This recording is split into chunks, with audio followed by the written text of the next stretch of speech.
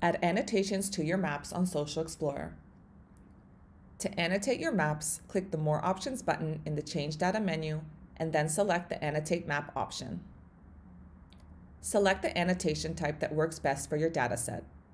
Choose between marker, line, freehand, arrow, polygon, shape, label, hotspot, and image. We are going to choose arrow and create an arrow pointing towards the state of Texas. On the left-hand side in the Annotate Map menu, you have the option of customizing your annotations. Create as many annotations as you need for your map. If you wish to delete an annotation, simply click on the trash can icon in the Annotations menu. You also have the option of exporting your annotations. When you are done annotating your map, click Done.